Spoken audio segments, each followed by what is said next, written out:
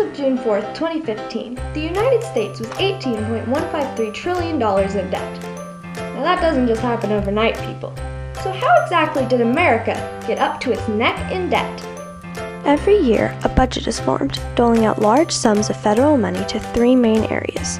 The first of these is discretionary spending, which in 2015 received $1.1 trillion. The second section is mandatory spending, which received $2.45 trillion in the year 2015. Lastly, there's the interest on the federal debt, which received $229 billion.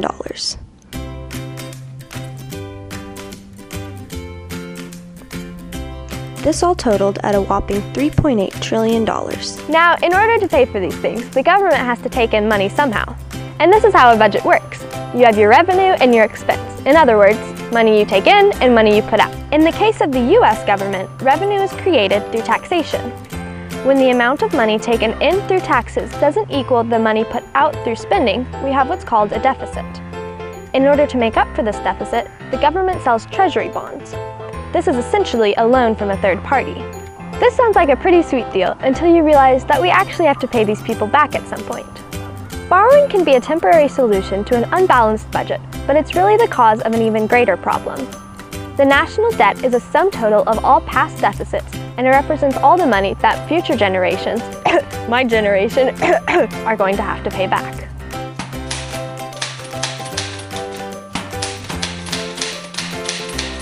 Dear candidates, I would like to know how you, if elected president, will deal with the debt crisis that our nation is facing today. Sincerely, Olivia. Growth.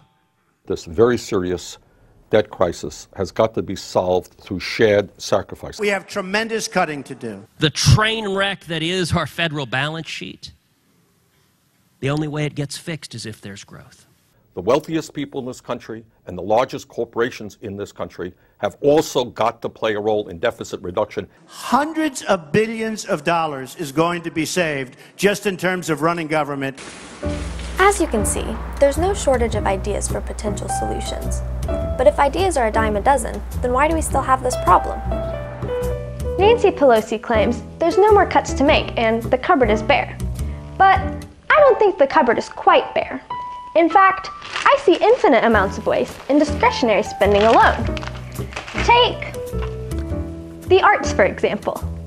The National Endowment for the Arts receives over $100 million of federal funding per year. Their budget request for 2016 totaled at $149.949 million. And that's $149 million we don't have to spare. Now, I'm an art kid in every sense of the word. Music and film are pretty much my life, and I own just about every color of beret imaginable. But I do think this is one area where we can safely cut down on federal spending. So, right now, the Arts Alliance Tulsa doesn't receive money from the government, but would you say that you're still making a difference in the community without government money? Definitely, and the arts organizations that we represent have been doing so for decades. They've been making it on their own without the government funding. In Tulsa today, we've just solely relied on the generosity of our foundations and individuals to really keep us going. My community is living proof that the government is not an essential component in keeping the arts alive. So if you still think there's no room to cut, then you need to think again.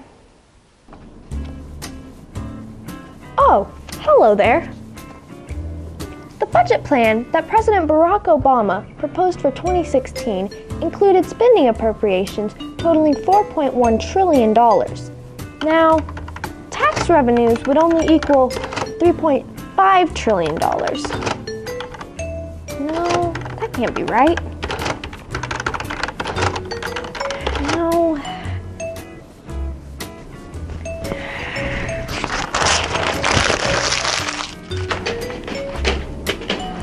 I spent a long time trying to wrap my head around why the president would propose a budget plan that sets us at a $474 billion deficit. I mean, our budget is over budget.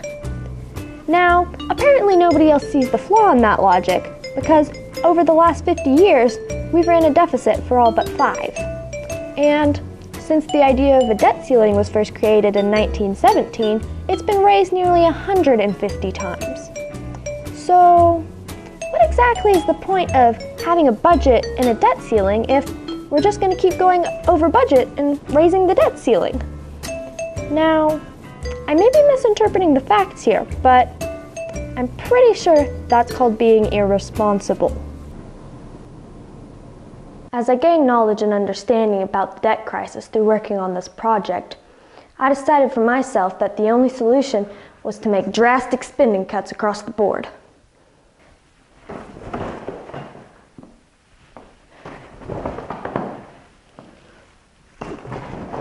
In fact, I was so sure about my solution that I decided to approach presidential candidate Senator Rubio and ask him about it directly.